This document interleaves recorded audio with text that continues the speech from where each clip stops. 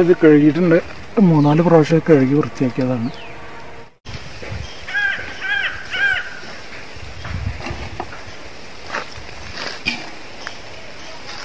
അതിൻ്റെ വെള്ളമൊക്കെ നന്നായിട്ട് വറ്റിയിട്ടുണ്ട്.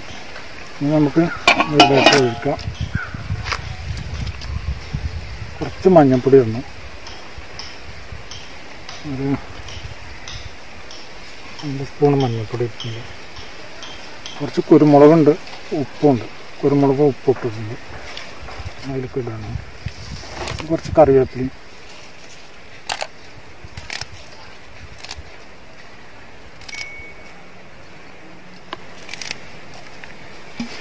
ഇത് നന്നായിട്ടൊന്ന് മിക്സ് ചെയ്യാൻ പറ്റും.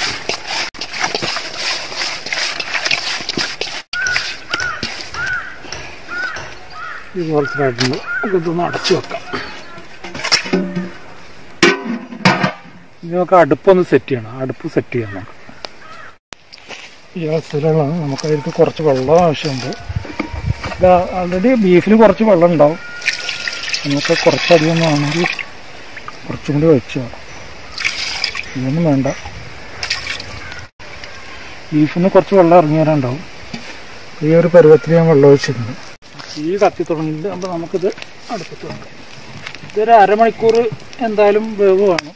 അരമണിക്കൂറിൻ്റെ വേവിൻ്റെ ആവശ്യമുണ്ട്.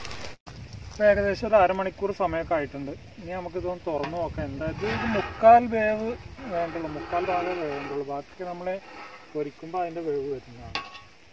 അപ്പോൾ നമുക്ക് അതിൻ്റെ ഒരു വേവ് കണക്കാക്കാം. ആയിട്ടുണ്ട്. നമുക്കിതൊന്ന് കട്ട് ചെയ്തെടുക്കാം. ഒരു ചെറിയ ചൂടൊക്കെ ഉണ്ട്. ആ ചെറിയ ചൂടിൽ വേണം അത് കട്ട് ചെയ്തെടുക്കാൻ.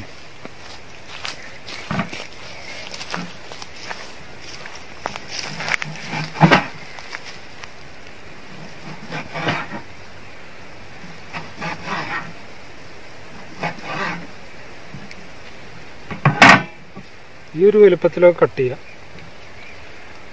ഇത് വേണമെങ്കിൽ നമുക്കൊരു പീസും കൂടി ആക്കാം. ഇവിടെ അധികമുണ്ട്. ബീഫ് മൊത്തം വെട്ടിക്കഴിഞ്ഞിട്ടുണ്ട്. ഈ ഒരു വലുപ്പത്തിലുള്ള കഷ്ണങ്ങളാക്കിയിട്ട് നമ്മൾ വെട്ടിയെടുക്കുക. ഇതിൽ പറ്റ ചെറുതാക്കി വെട്ടിക്കഴിഞ്ഞാൽ ഇത് നമ്മൾ മസാല കൂട്ടുന്ന സമയത്ത് ഇത് ഉടഞ്ഞു പോകാനുള്ള സാധ്യതയുണ്ട്. അപ്പോൾ ഈ ഒരു വലുപ്പം എന്തായാലും വേണം. അപ്പോൾ നമുക്ക് മസാലൻ്റെ പരിപാടി നമുക്ക് സ്റ്റാർട്ട് ചെയ്യാം. ചില്ലിക്കുള്ള മസാല നമ്മൾ തയ്യാറാക്കാൻ പോകുന്നു. അതിന് വേണ്ട നമ്മൾ ഒരു കോഴിമുട്ട എടുത്തിട്ടുണ്ട്. നമ്മൾ സാധാ മുളക് പൊടിച്ചതാണ്, ഉണക്കമുളക് പൊടിച്ചതാണ്. അത് നമുക്ക് എരിവിനനുസരിച്ച് എത്ര ആവശ്യമുള്ള വെച്ചാൽ അതിനനുസരിച്ച് നമുക്ക് ഇടാവുന്നതാണ്. ഞാനിത് ചെറിയ സ്പൂണിലൊരു 2 സ്പൂണ് കണക്കാക്കിയാണ്. 2 സ്പൂണ് ഇട്ടിട്ടുണ്ട്. ഇത് കാശ്മീരി ചില്ലിയാണ്. ഇതൊരു 1.5 സ്പൂണ് ഞാൻ ഇടുന്നുണ്ട്. ഒരു കളറിന് വേണ്ടിയിട്ടാണ്.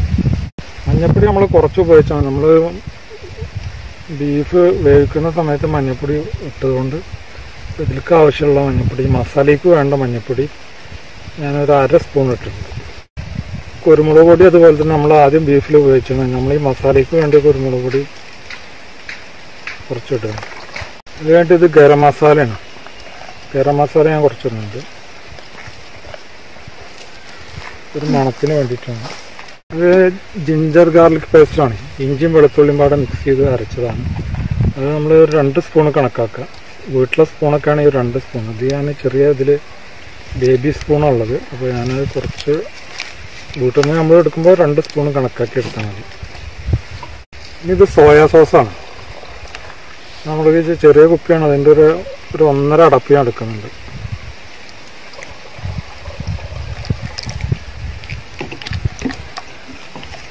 അതിനുശേഷം നമ്മൾ കോൺഫ്ലവർ ഇടണം. കോൺഫ്ലവർ അത് ഒരു 200 ഗ്രാം ഉണ്ട്. അത് ഞാൻ അതിൽ മൊത്തത്തിലിട്ടാണ്.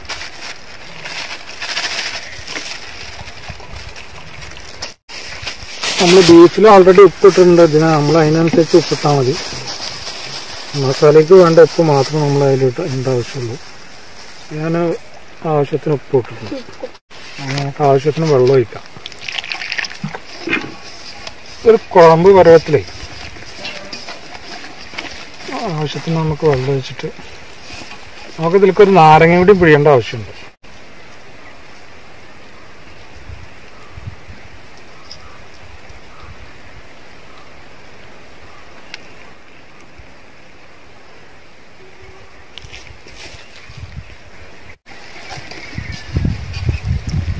ഇതിന് ഈ ഒരു പരുവാണ് വേണ്ടത്. ഈ ഒരു പരുവ മസാല ഒക്കെ ഉണ്ടെങ്കിൽ നമ്മൾ ചില്ലിയുടെ മസാല റെഡി ആയിട്ടുണ്ട്. നമുക്ക് അതിലേക്ക് ബീഫ് ഇട്ട് ഇളക്കാൻ പോകുന്നു.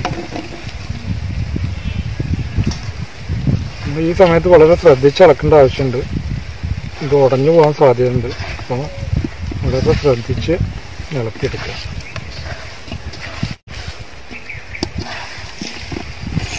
ഇത് നല്ല മിക്സ് ആയിട്ടുണ്ട്. അപ്പോൾ നമുക്ക് ഇനി ഒരു 10 മിനിറ്റ് ഇതിങ്ങനെ അടച്ചു വെക്കാം. ആ സമയമൊന്നും നമുക്ക് അടുപ്പൊന്ന് ശരിയാക്കാം. ഫ്രൈ ചെയ്യാൻ തുടങ്ങുകയാണ്. അപ്പോൾ അത് കൂടുതലായിട്ടൊന്നും ഉണ്ടാവും. ഓരോ പീസ് ഇങ്ങനെ ഒട്ടാത്ത രീതിയിൽ നമ്മൾ എടുത്താൽ മതി. അല്ലെങ്കിൽ എന്ത് ചെയ്യാന്ന് പറഞ്ഞാൽ ഒട്ടി പിടിക്കാനുള്ള സാധ്യതയുണ്ട്.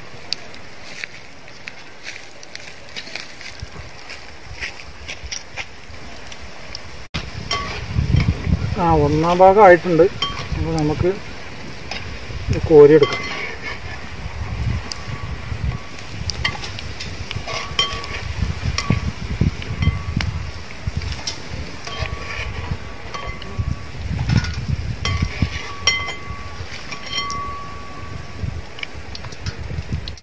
അപ്പോൾ ഇതിലിപ്പോൾ ഹോട്ടലിലല്ലാത്ത രീതിയിൽ എന്താ ചെയ്തിട്ടുള്ളതെന്നുള്ളത്, ഇപ്പോൾ ഹോട്ടലിൻ്റെ ഭാഷയിൽ പറഞ്ഞ AM അജിനമോട്ടോ ഇതിൽ ചേർത്തിട്ടില്ല.